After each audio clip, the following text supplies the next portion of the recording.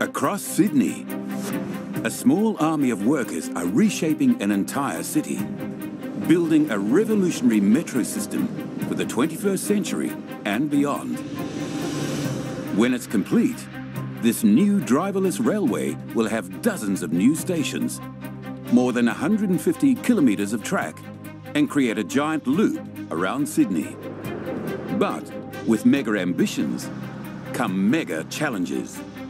Major buildings to demolish in the CBD.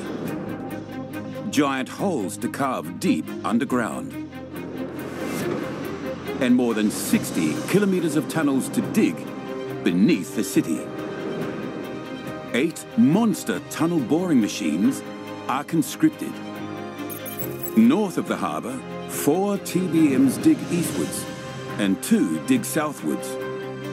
And south of the harbour, 2 more tunnel their way northwards towards the CBD. Everything in their way is reduced to rubble.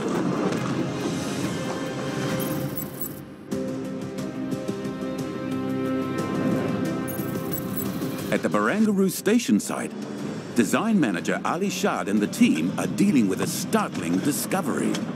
We found the oldest Australian-made boat.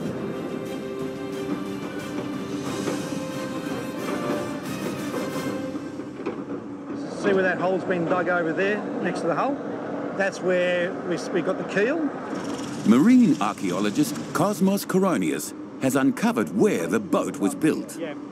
It's made out of Sydney blue gum, stringy bark and spotted gum, so local timbers. And that's what helped us conclusively say that it's an Australian-built vessel. It's a wonderful find for archaeology, but the unearthing of this 180-year-old boat risks hindering progress.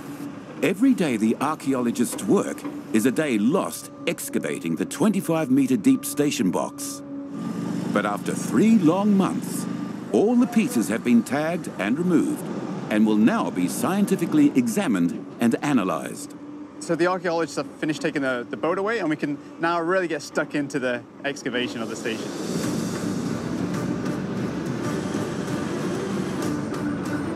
Excavation was delayed in the area around the boat, and the race is on to make up lost time. The massive steel beams suspending the road are extended.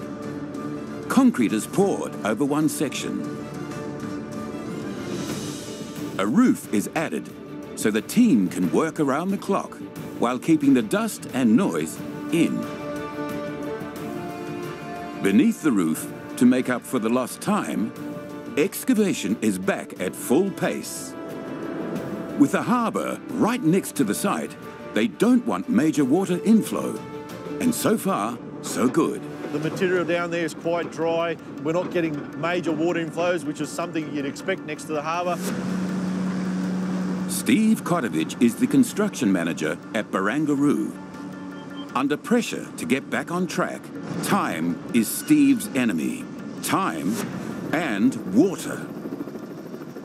It would be tough going if we were to get a lot of water inflow. The truck's taking that material out of the hole. You know, a lot of material will be falling out of the back. All in all, it would just create a tougher environment. Down here, necessity is the mother of invention. And building this massive ramp from excavated rock, or spoil as it's known, was a masterstroke. We're utilising this ramp as long as we can. We're sort of on the absolute limit now as to how much more we can go. By having the ramp, it's helped us out a lot in that we can get the dirt out, you know, as quick as we can, which is really what we're here for, to get this excavation done as quick as possible. The ramp raises their game and rights the schedule. But it's a temporary fix. Over the next couple of weeks, the ramp will be phased out and we'll be lifting the dirt out using the clamshell excavator that you see over there. No ramp means no direct access for trucks deep below. The pace drops. Cranes are now called in to get dirt out to trucks on the surface. Still, 2,000 tonnes of dirt a day are moved out, threatening to add to congestion on Sydney's streets. The Barangaroo team must find another way to ship out its mountain of spoil. So what's unique with the Barangaroo site is that the material that we're disposing from here is leaving our site via a barge.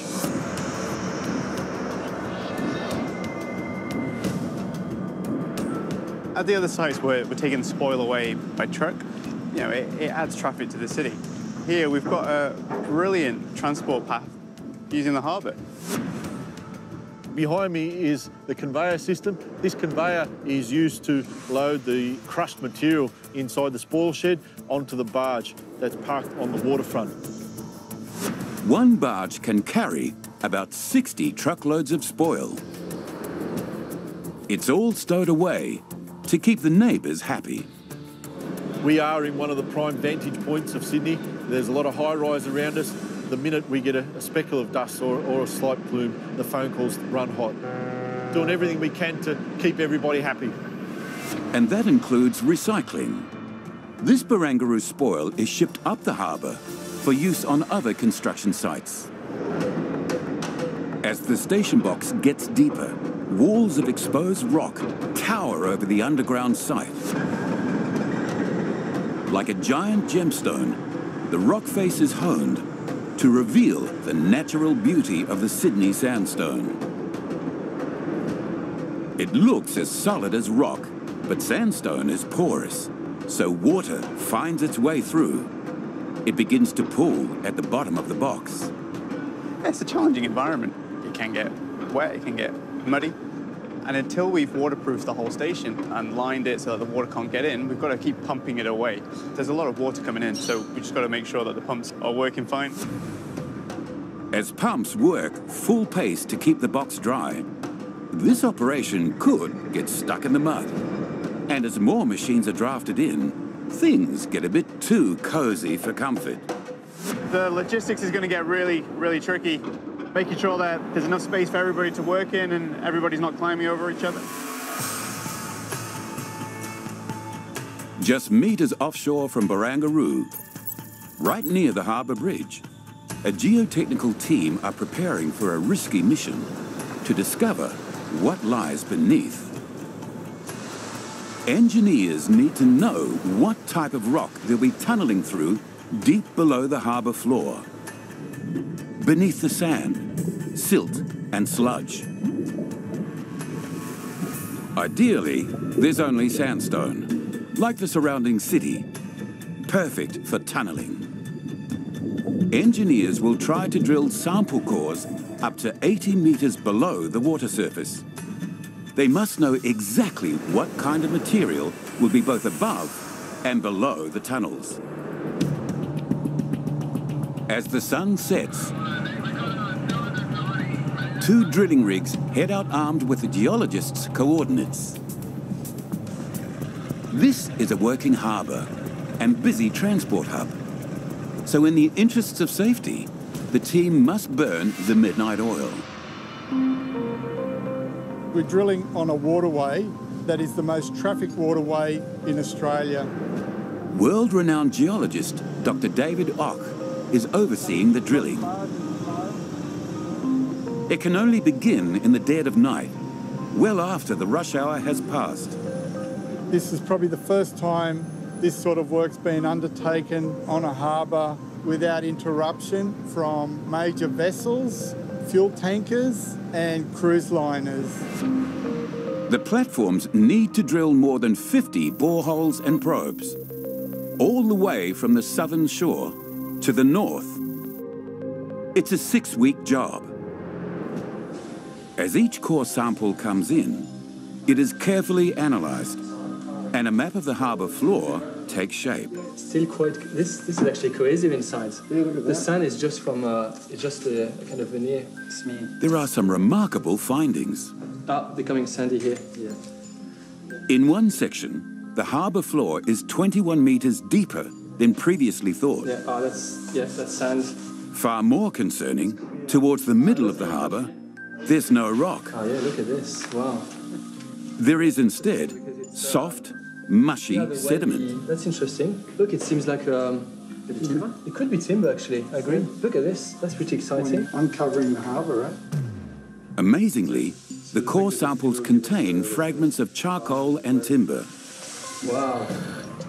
from 50 metres below the surface. Yeah, so this material here is just charcoal timber, probably a bushfire material that's just floated down the ancient Sydney Harbour and deposited in the sand. Probably the first time these have been brought out in the open for nearly 20,000 years. During the last ice age, the harbour was not a harbour. It was instead a valley, covered in forests, with a small river running down the middle of the valley towards the sea, which was then 25 kilometres further east. As sea levels rose, the ocean advanced west. The valley was flooded and the forests drowned. The geotechnical results provide a wonderful insight into Sydney's remarkable past, but they make alarming reading for engineers. Instead of boring through stable, solid sandstone, tunnellers will face clay sediments, the remains of the ancient riverbed right in the middle of the harbour. It's a daunting prospect, especially with the massive weight of the harbour pressing down from above. Most of Sydney is full of sandstone, a bit of a tunneller's dream. It's like carving out a bit of a hole in Swiss cheese. Really easy, really stable sort of material. But if you dive down under the water here, what you'll find is slush and sediment. And if I'm a tunneler, that's not my dream anymore. That's actually like trying to tunnel through yogurt. So imagine trying to cut a hole in yogurt and hope that that hole will stay there without doing anything. That's what our tunnelers have got to do when they try and get under this harbour. This little section from one foreshore to the other is an area that we're particularly concerned about getting right from an engineering point of view. First and foremost, we want to keep our construction workers safe while they're building it. And in the long run, we want to make sure that that tunnel is secure, not just for the next few years, but for the decades and centuries ahead.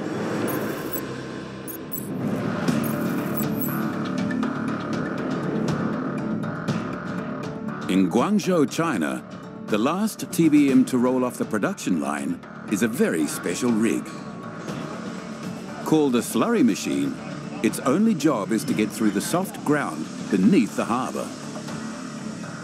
Her name is Kathleen. Named after Kathleen Butler, the technical advisor to Sydney Harbour Bridge engineer John Bradfield. And while Kathleen Butler went over the harbour a century ago, her namesake is going deep under it. Her international crew has come to the factory, checking her systems. The visual is open. Thank you. There's Michele Petris from Italy. On the visual is closed, V14. I feel very excited because I was waiting this moment since a long time. It was a year of preparation, and now finally we have the machine ready to go, so I can really wait the moment to see the cutter head turning the first day. Leading Kathleen's team will be Andreas Mint from Germany. He knows the conditions that await him beneath Sydney Harbour are perilous in the extreme. You remember from your childhood days building a tunnel on a sand pit or out in the dirt. It's very soft material, so if you try to build a tunnel in this type of material, it just collapses naturally. To stop the soft sediment or yogurt collapsing into the machine, the front of this TBM is highly pressurized, pumped full of liquid bentonite and high-pressure air to repel the pressure of the sediments and mud and stop it from flooding into the machine. So we basically create an equilibrium between the existing pressure in the ground and the TBM, which is excavating the tunnel, making sure we don't get any collapse of the tunnel whilst we move forward. Using high-pressure machinery underground is fraught with danger. So just behind the TBM's nose section are two hyperbaric chambers. When we do work in the front, when we have to do maintenance on the cutter head, people need to go into this chamber. These small airtight rooms provide access to the nose section and also serve as compression and decompression chambers for the crew. Working in compressed air is like diving. You might know when you go diving, when you come up, it takes some time to slowly come up. It's very much the same here when we do compressed air work. Without the chambers, the crew would suffer the bends. Kathleen's crew must be able to handle working at the high-pressure business end of the machine. We will train them on how to work in here, how to react if there is an emergency, and to ensure that they can work safely and carry out those works. You'll always need to get in to check the cutter head. You have the scrapers here as well. You have a lot of wear parts on it, and you always need to go into the front to check. It's really important on any machine. It's in the front line. It's a potentially hazardous operation, far beneath the seabed, where nothing is more important than the safety of the crew. The challenge of this job is, first of all, to keep a safe environment for everybody, because we are excavating under the harbour. When we are tunneling under Sydney Harbour, there are no second chances.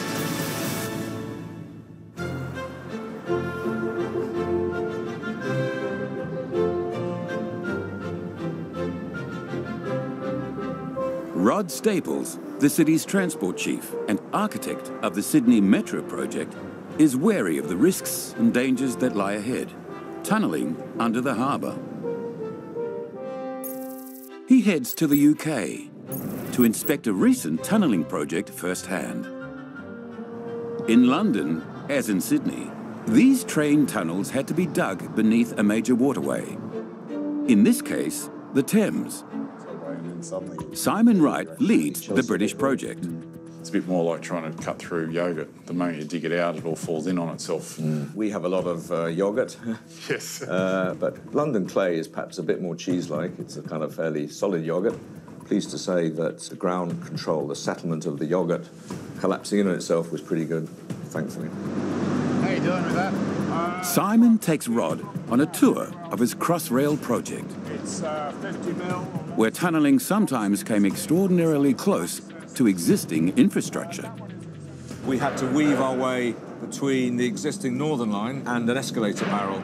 There's about 380 millimetres under the escalator barrel and about 500 millimetres above the Northern Line.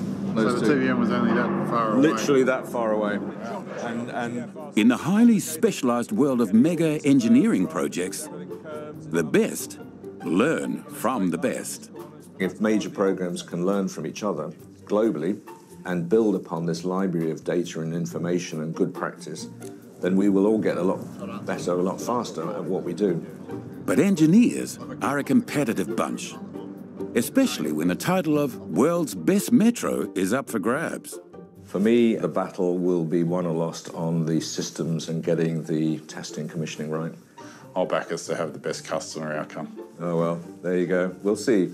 We'll take a ride on each other's railway and we'll have a glass of wine on the outcome. How's that? Look forward to it. Thank you. Well done. Cheers. 8 out of 10 sore throats are caused by